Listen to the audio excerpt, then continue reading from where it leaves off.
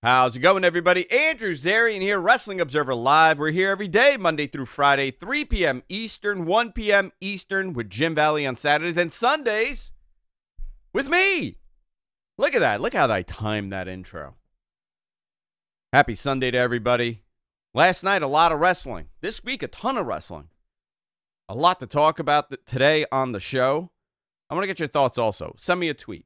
At Andrew Zarian. I want to know everything you thought about the last couple days of wrestling because, you know, there's a ton going on.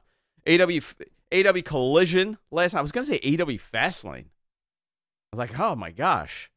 That's a nightmare pay-per-view. AEW Collision was last night. Edge debuted. They were in Utah. The attendance was not so good, but we'll talk about that. WWE Fastlane PLE took place, sold out. They had over 13,000 people. I think they announced 14-something for that building. We'll break that down. It was okay. You know, tag title change. John Cena wrestled. I mean, it was a busy card. Just, I don't know. It was, for me personally, it was a struggle yesterday watching wrestling. I don't know why. It was, you know, the back and forth, the channel flipping is not as seamless as it was in 1998. I'll tell you that. Going from Channel 3 to Channel 24 was much quicker than going from Peacock to YouTube TV or whatever service you're watching Collision on. NXT counterattack on AEW on Tuesday. This is going to be a very interesting conversation because I've never seen WWE send so much top talent to NXT to counter program AEW being on a different night. We're going to talk about that and a whole lot more today on Wrestling Observer Live. Hey, send me a message. I want to find out what you're thinking. Wrestling Observer Live here on Sports Byline. Stay tuned. Wrestling Observer Live here on Sports Byline, Sunday edition. Let's start with the news. I thought we were over this. I thought the CM Punk vortex had expired. It was life after Punk, especially for AEW, obviously. I think we made it 2 weeks without speaking about him. And guess what? We're speaking about him. This is a fascinating story to me. CM Punk reportedly intending to return to WWE and is in talks with the company. You know, people said, only if hell freezes over. People said, never will this happen. I have personally no insight on this. I don't know if he's going. I've heard what you have heard. Dave Meltzer reported in the Wrestling Observer this week regarding Punk. There is obviously a ton of people regarding his I'm so sorry. This is not our producer's fault. I just forgot how to read. Regarding CM Punk, there's obviously a ton of talk regarding him returning. There have been rumors that it's happening. I cannot read today. I'm so sorry. But those in WWE have only said that there's no deal and it's not complete. And those close to Punk have told us, this is Dave saying this, that he is intending on returning and the two sides are in talks. Is this a positive or is this a negative? I mean, for WWE, this is a very much an optics positive. They took Cody. They took Jade. Now they're taking CM Punk. Listen, I think, you know, if you're in a war, you know, listen, the WWE is very much ahead right now. But in terms of what, right? Like, what do you want? What are we talking about? They're ahead as far as, you know, market capitalization. They're ahead with viewership. They're ahead with live gate. They're ahead with all that stuff. They should be. They're a machine. But this doesn't look great. You know, if you're an AEW fan and you're discovering wrestling and the discourse online is not going to be great around this. You know, and there's going to be two schools to this. One is going to be, how could they bring this lunatic in? Not their words, not mine. And the other side is going to be, wow, look, AEW's dying. WWE does not care about people criticizing them for bringing in CM Punk. They care about people thinking this is another major blow to AEW's growth. Which, by the way, it is. And you're a fool if you think it's not. You know, this disaster, the CM Punk disaster that happened, is a negative for this company. You know, and Tony tried. I'm not saying that Tony messed it up or anything, but he tried to make this work, and it didn't. for numerous reasons.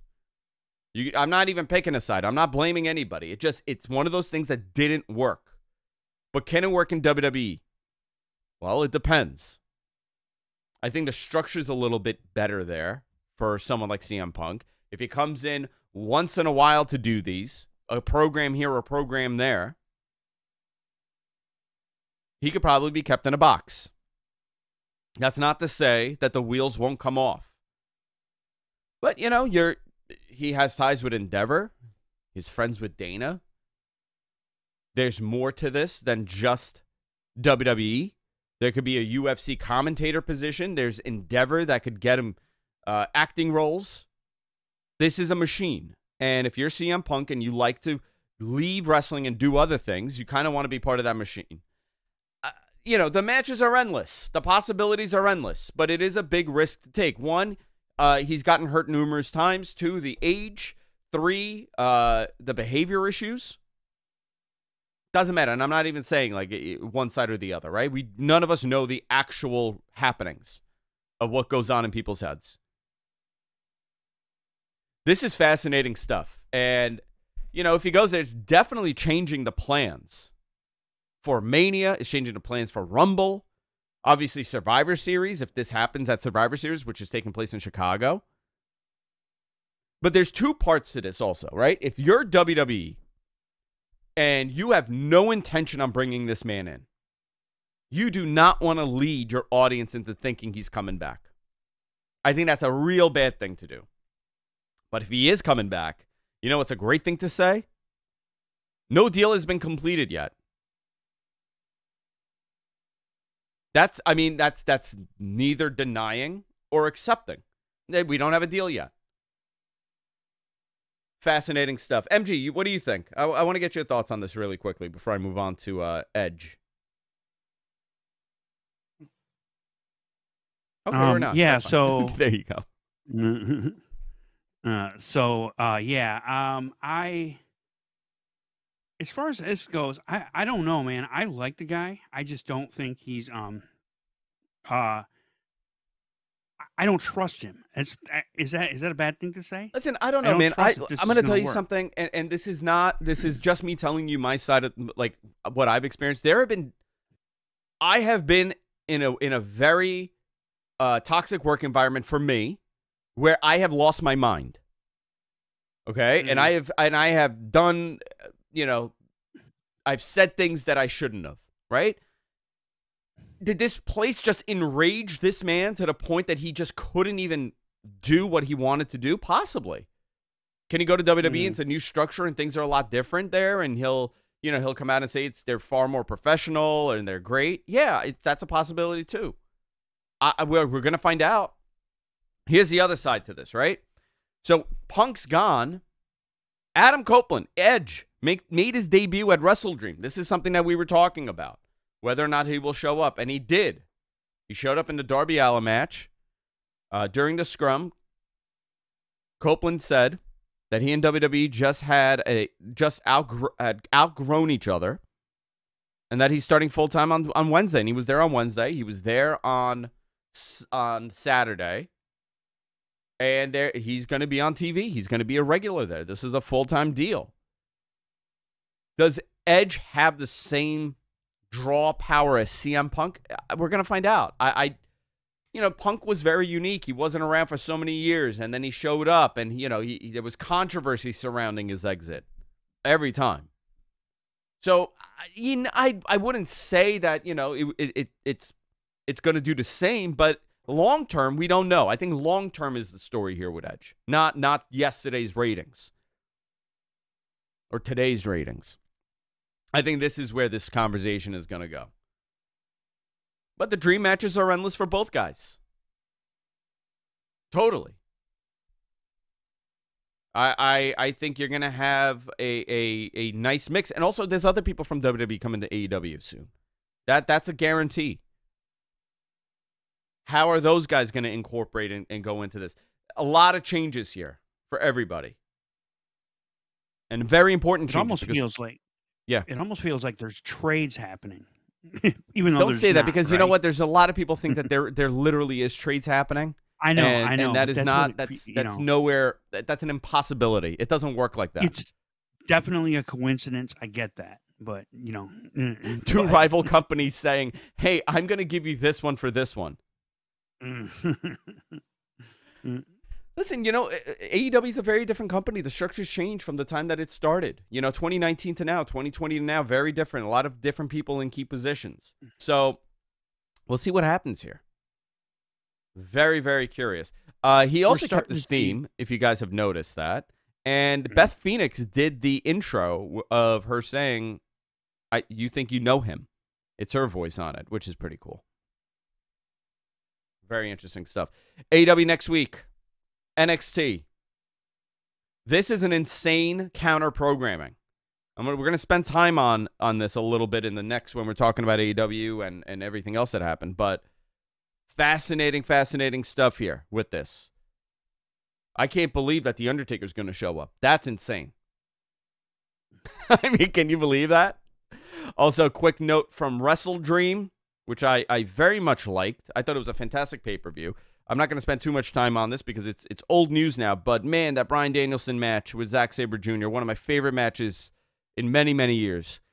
Absolutely loved it. The Aussie Open match with FTR, great match. Edge showing up, great. Darby Allin and Christian Cage, fantastic match. Callis family match, great. This is where AEW does great stuff. This is really the good stuff for them. And you know what? Thrilled that they're doing these monthlies now. Or are they not? Or are they? We'll find out. So we got that. We got NXT and everything else happening here. We're going to a break. When we come back, we're going to go into last night's shows, all of it, here on Wrestling Observer Live Sunday Edition. We'll be right back after this. Wrestling Observer Live Sunday Edition here with me, Andrew Zarian. Let's talk about Fastlane. I enjoyed it.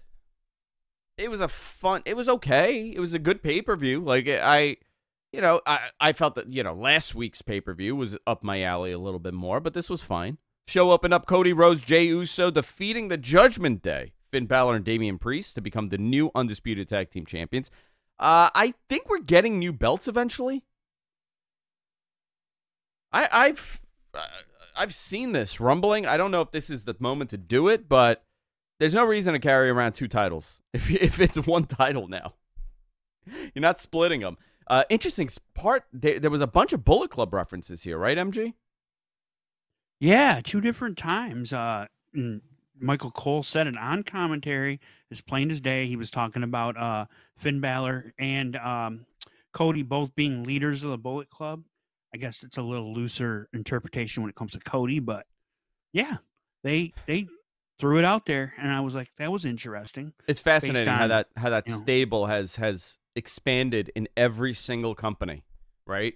Every company, it's canon everywhere now. It's canon everywhere now. It is probably one of the only factions to ever have that. I mean, I don't know what it means, but yeah, it's there. Yeah, interesting. LWO, Rey Mysterio and Santos Escobar, and Carlito with Zelina Vega defeated Bobby Lashley and the Street Profits. Lashley looked off. Did you guys notice that? I noticed it a little bit, but I got a better question for you. Yeah. Why did they insist on having Carlito wait like 9 minutes into the match before he came out? I don't know. I don't know. I don't know. Yeah. It just, I know what they were going for, but it just didn't make any sense. Yeah, like, I don't know. I thought really? I thought that was a weird start to it. I would like to see Carlito there the entire match, but they're telling the story here. Story was Rey Mysterio got his butt kicked, and then here comes Carlito for the save. Carlito looks like $1 million, dude. $1 million. Yeah. He looks so good. That's in his 40s and looking awesome. Use him, 40s is the new 30s in wrestling. Yeah, 40s is the new 30s in wrestling. Io Sky defeated Asuka and Charlotte Flair in the triple threat match to retain the WWE Women's Championship. A lot of people were speculating that Jade would interfere in this match. Yeah, that was the big speculation. This was like my second favorite match of the night. There was Very only a good couple match. hokey spots, but yeah, They did good. They're keeping Io strong. We'll get into it. We'll probably mention it later, but she got asked in the press conference if she was going to challenge I know. Taylor You know Swift. what? What a dumb. What? I feel. You know what I feel What? like that was, honestly. Okay, you want me to put on my conspiracy hat here? A troll? No. That's what it felt like. I think that was WWE going to that guy and be like, "Hey, do me a favor, ask this question," so they could Oh my have it God. buzzing. They could have it out there and to kind of set the lure. Oh, You know, like, oh, Please you no. know what? If this goes, if like this, and you could be like, oh, this idiot asked this dumb question, right? Everybody could say that, like, what a stupid question that is. But if it gets picked up by like Sports Center, or gets picked up by here, and it starts getting distributed, could it tickle Taylor Swift to show up? Right, Gonna be in and I'm someone's corner. thinking, I mean, I hope that was yeah. the case. Okay, and even though how ridiculous that is, right? I hope that's the case because if not, it was a really dumb question. You I wasted think it a just was a good dumb question. You Yeah. think so? Oh man, I hope Yeah, that there's I a just bigger conspiracy to this. I just think everybody's getting wrapped up in this whole Taylor Swift phenomenon in the NFL, and someone thought it would be a good buzz question. Yeah. Mhm. Yeah. She's a hot act. She's the hottest thing right now. She's a conversation. But I mean, I thought it was a. Listen, I wouldn't be You could shocked tell- if WWE set that up. I don't know if you saw it, but you could tell Io was shook, and it took the two people that speak English better to kind of get it back on track. Yeah. And then she recovered it. And Well, she was like, so "What that are you was the press crazy?" I think that conference. was her answer, Yeah. something like that. Yeah, Io's she great. had no idea. I tell you, Mm. I met her when I took the kids to the garden, Mhm. and she was so good, and she started screaming at my wife, like in character. It was fantastic. Just had a blast. Was it that half broken English or half Yeah. Japanese? Yeah. Mhm. Because Jess didn't. Yeah. Jess forgot to shake her hand. Oh, She didn't pay her respect. And I started love her screaming act. at Jess. It was me and Mhm. all of them. It was me, Asuka. I'm sorry, me, Bailey, Bailey and Dakota. Io, Mhm. and Dakota, just like pointing our fingers, screaming at my wife in front of everybody. It was the best. I think I joined the crew. I think I'm part of that group now. I'm the fourth member. Right. John Cena and LA Knight defeated the Bloodline, Jimmy Uso and Solo Sikoa with Paul Heyman on the outside. They waited a while for LA Knight to get that tag, huh? Almost too long. I was like, okay, this is dragging out. I wonder why. And they did that. Yeah, they did that because I just think they wanted the audience to get so hyped up. They did that spot where Paul Heyman is supposedly giving commentary to his phone, and we're supposed to believe that was Roman Reigns on the other end. That was I a know. weird spot. I know. I like that Paul's not dyeing his hair anymore. Yeah, That Oh, and Andrew I think Zarian that's part of Jet Black is not that's is part not of on the his head. character, right? It's and yeah. that he's losing, that he's unwinding, he's going unraveling gray, because yeah. of all the stress from Yeah. all the Bloodline Cena stuff. looked better. I mean, he does his thing, man. They eat it up. I'm curious to see where this goes for LA Knight. Is this the match? Does he wrestle John Cena? Does something happen between them? Well, in the press conference, John Cena openly admitted that he was off, and he knew he was off, and you could tell he was off. But he said, "I will get better. I will work at it." But and we can talk about it a little bit here. But he did flat out say, the second that strike's over, he might have to just go. So Yeah. I don't know what their plans are, but it's going to be very open ended, I think. I think it's going to be open-ended. I hope they do something, and I hope LA Knight is continuing this growth because, once you catch on fire, that flame could dissipate very quickly if you're not pushed properly. Right. So I'm curious to see where they go with that. Main event, Seth Rollins. I mean, obviously the main event was John Cena, right? But you can't follow this match. Seth Rollins defeated Shinsuke Nakamura to retain the World Heavyweight Championship. I thought this was a really good match. WWE does a great job at these last man standing matches. They went about 28 minutes. Shinsuke looked great. Seth was fantastic. I would love to see Shinsuke with that title. And if there was a moment to do it, this would be the moment. They obviously didn't do it. Seth Rollins defeated him, retained the title. Any thoughts on this match? I have a couple. Yeah. I actually thought, I didn't think it was the best. There's something about how WWE does these where they're counting so slow that it drags the match down sometimes. Yeah. Where when AEW does it, it's a death match form and it seems to move faster.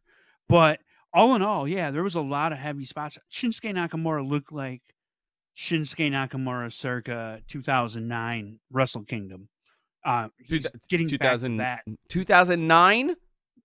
2009, 2010, somewhere in there when he was in his prime. No, go back. No, you're talking like 2014, 2013, 2015. Mm-hmm.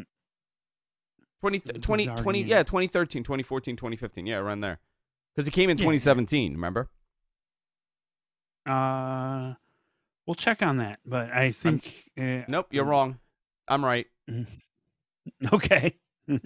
Or 2016 he came. I thought it was early 2017. I thought it was 2016. That was the okay. It could be 2016. But I'm just saying, in Prime New Japan, that's what it reminded me. No, he looked really good, and he's been aggressive. great. He's been great the last couple of weeks. Whatever they've done with him has been fantastic. There's a lot of uncertainty here with this top roster, with this company right now. We don't know where these pieces are falling because they don't even know. Things are changing. But I thought this was a really good match. So a couple things here. Jade was shown in the pre-show being greeted by Triple H. She was ready to work. She was in her outfit.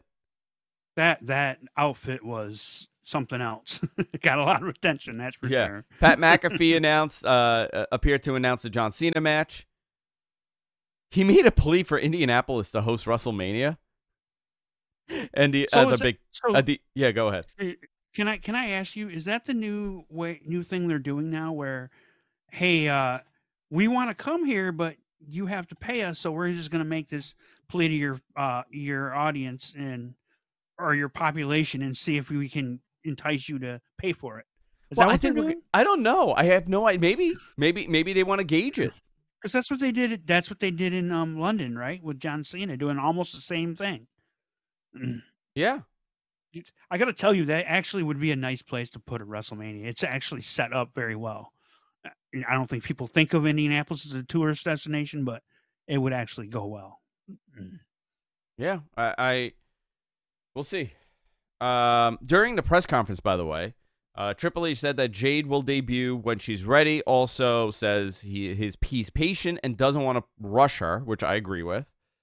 He put over LA Knight and made comments and commented on exactly a year ago he was Max Dupree. So think about that, right? The evolution of a character. Fastlane was the highest grossing event they had ever done in Indianapolis. 14,529 was the announced in attendance. Again, this company's hot. This is a hot company. They are hot, regardless if it's your style or not. If you like this kind of wrestling, it doesn't. There's no denying they are on a roll right now. The last year and a half, 2 years, has been a positive trajectory for them. Hopefully, AEW is gonna catch fire again soon.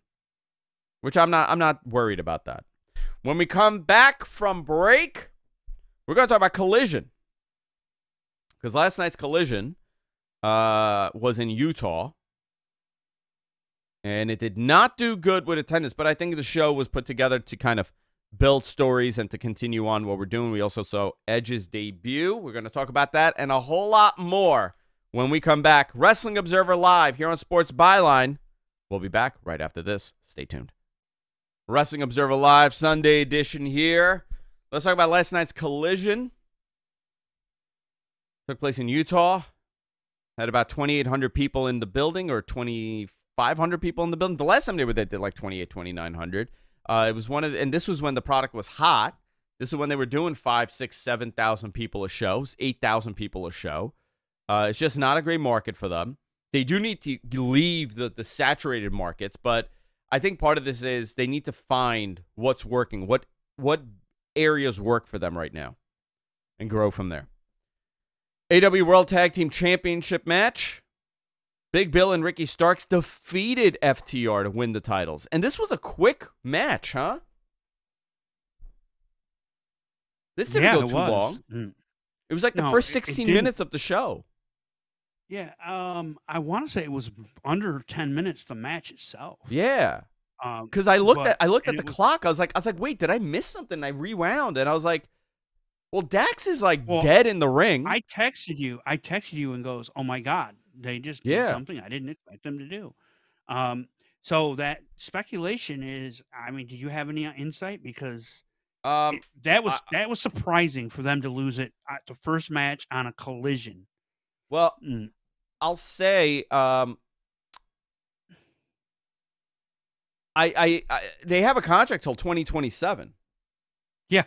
I'm a little distracted. I'm watching the Toni Storm entrance from last night because I have it on the TV again, and she is remarkable.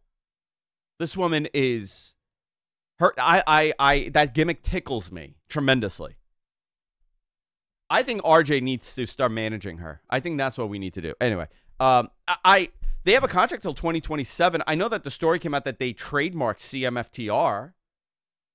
You know, maybe that's protecting assets at the end of the day. I think, that's fine. I don't know if that's a telling sign, but, if you watch the show, if you don't know anything and all you know is that they've got this trademark because that was a big story in the morning, you're thinking like, oh, crap, they're leaving because Punk's going back. And they have a contract till 2027 unless Tony wants to give them an out. I just wonder if maybe one of them's injured more than we think, and maybe that's could be. Why and you know what? They could also use to take some time off, right? Yeah. So maybe it was time. Maybe they're banged up. They're both banged up, and they need to take some time off. It just felt made the most random. Sense. That's all. It was a little random with a random new team. But I'm liking this Ricky and Big Bill pairing, and I hope Big Bill is able to kind of listen. I'm biased, okay? I'm gonna, I'm honest about things that I like. Why do I like Big Bill? Because he's from Queens. He's from my town. Not only from Queens. I think he went to Archbishop Malloy. He was a great local basketball player here. I gotta support my people. I like that, and also he's done a tremendous job with changing the trajectory of his life, and I admire that in people. It's one of the hardest things to do, and he looks like he's doing great stuff. And Ricky, Ricky's Ricky, and he's great, and I hope that this is another thing to kind of elevate him and have him be a little bit more comfortable in the roles that he's in. Bryan Danielson, Kyle Fletcher. I really like this match. But again, I like anything Danielson does. I think Danielson needs to start teaming up. Okay, it's Halloween, right? You want my ultimate wrestling fantasy? Nobody's going to like this. You guys are going to hate this, okay? I want him to become a vampire. And he has a crew of vampires, okay? And in that crew, once again, I'm putting RJ City in everything, okay? RJ's in this also. And it's RJ, but RJ is more like the Nosferatu type. He does one of these. Then you have Danhausen, obviously. He's like the original one. And then you make Bryan Danielson a vampire, but he's like a vegan one. He just drains he drains the trees and the fruits. The colors dissipate from them. You could do something cool, like he takes an apple, he bites the apple, and all the red's gone. It's gray. Nobody likes this? You guys have no clue how to book. Can you guys hear? Our producer John cackling in my ear? More vampires in wrestling, okay? I want to see Tony Khan get touched by a bit of vampire. You don't want to see that? He starts walking around like a lunatic with like the Grandpa Al Lewis, vampire outfit, and like he's booking wrestling like this. Is this just the delusions in my head that tickle me all day long? Pretty much. Is this one of my tub time edibles that I've taken? Yeah. CBD, nothing illegal. Nothing illegal. Guys, we don't talk about illegal stuff here. Nobody does illegal stuff. Just a nice friendly CBD over the counter. What? I think you're giving the audience a good sample of the Mat Men podcast. I'm giving guys a good sample. This is what we talk about, guys, on Mat Men. It's just the delusional thoughts of Andrew Zarian with wrestling. I love this match. This was great. I think Kyle Fletcher, put on a great display with Danielson. Danielson's the best. I don't care what anybody says. After the match, the Gates of Agony jumped Danielson ahead of Danielson's match against Swerve. Dude, I want to see him and Swerve. That's going to be great. It's going to be an awesome match. But see, like, this is the thing that I enjoy about AEW, right? Like, a Danielson and Kyle Fletcher match, okay? No knock at Fletcher. Why should I care about this match? Right? If this was in WWE, if this was on WWE TV, this would be a 6 to 7 minute match tops. And it would be a basic match. Why is it why when you watch it on AEW does the importance kind of resonate with it? I think it's the overall presentation of what they do in the ring. It's supposed to feel important. What is it? It's Kyle. You actually thought at some point Kyle Fletcher might get a win. They put him over on commentary. Yes, they did. They make him a bigger star. In his presentation, and like, oh my, he might actually win. And where WWE, it's very clear that the star is going to go out there and kick butt, and that's going to be it. Yeah. That's the biggest difference in how they present this. Yeah, because anything could happen. I mean, like, even like Claudio, right? Claudio in a match on WWE TV versus him in a match here. More importance, because it's a display of their abilities. It's not just a match. Talking about Claudio. Claudio Castagnoli and Wheeler Yuta hit the ring. They ran off. Setting up, obviously, there's a feud happening here, and it looks like they've gone totally babyface now. This heel, in-between heel stuff is gone. Bullet Club Gold, Juice Robinson and the Guns with Jay White defeated... He's not Grand Metalik anymore, he's just Metalik? Or you just put Metalik? So. Okay. Yeah. Metalik, Gravity, and Angelico with Serpentico on the outside. AEW World Trios title match. The Acclaim, Max Caster, Anthony Bowen, and Billy Gunn defeated the Iron Savages. Boulder, Bronson, and Jacked Jameson. I like Bronson. Bear Bronson, local Long Island wrestler. I call this match. He wrestled for Catalyst Wrestling, I believe, also in Long Island. To retain Tony Storm. Now, let's talk about this. I love Tony Storm. I love this new character. You know, sometimes I've always liked the Tony wrestling, right? The Tony character with the backwards hat and the, you know, I remember Dave saying this years ago, okay? And the Observer listeners would get this. Dave said something really resonated with me. When she was in NXT, right? They said, he said, listen, you got to make a decision on her, right? It's time. Because at one point, it's going to be absurd for her to do this gimmick when she gets older. And it's not going to translate as well. Bayley, too, right? Bayley's a great example of this. Bayley translated well, too. Right? Bayley translated very well, but Bayley had to get injured numerous times and get off of TV to do this. What they've done with Tony Storm is something that doesn't, you know, generally when you have a character change, especially with someone that's liked like this, it's a hit or, like, it could go either way. This really went the right way. Tony's doing this. She's fantastic. You know, early 20th century actress character, over the top, and you would think on paper, like, oh man, how are you going to pull this off? It's great, and it's something that she has embraced. She's doing great. These videos are great. She's timeless. It's such a good. Listen, I'm very honest about what I like. This does it for me. The character works. And I hope to see it continue to work.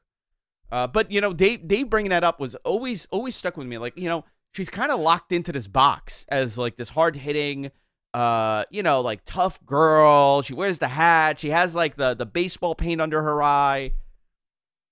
You know, it got over. It worked. But at some point, you got to change, and she did, and she's now unbelievable.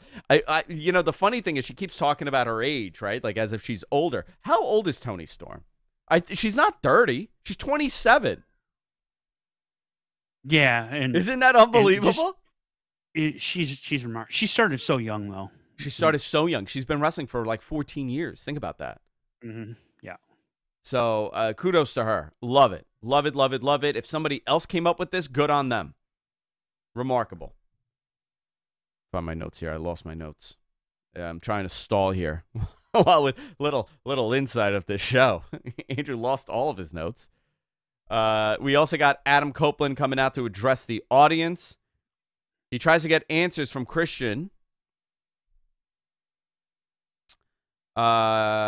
he tries to get answers from Christian or why he turned on why he turned on him at Dynamite. He was attacked by Luchasaurus and Nick Wayne. Darby tried to save him. Darby got his arm concertoed, and Edge was laid out, and that was the end of the show. Tomorrow, Tuesday, this is what we have. Carmelo Hayes with John Cena versus Braun Breaker with Paul Heyman. Roxanne Perez versus Asuka. Pub rules match. The Brawling Brutes and Tyler Bate versus Gallus. I was gonna say Gallium. Isn't that on the periodic elements table? Gallium. Cody Rhodes to make a major announcement, and it's been heavily implied that the Undertaker will be appearing, as there was a gong at the end of the promo. Undertaker's NXT debut at the age of 60 years old almost. This is a lineup for AEW Dynamite. AEW Women's title on the line. Saraya defending against Shida. AEW International Championship. Rey Fenix defends against Jon Moxley. I expect Moxley to get this back. TNT Championship #1 contendership. Bryan Danielson versus Swerve Strickland. Jay White versus Hangman Page. Adam Copeland versus Luchasaurus. Chris Jericho versus Hobbs. Powerhouse Hobbs. And, quick thing, it's Tony's birthday, I believe. Yeah. And I believe AEW has an overrun. I believe. I'm not sure. I think they do. Listen, these are stacked cards. Now, I mean, can NXT, and I think also there's a couple other people showing up on NXT that I did not announce yet. I'm not certain. Listen, this is they want to slaughter them. They think that this is a good move. AEW, they're not the traditional night, so obviously the numbers are going to be lower.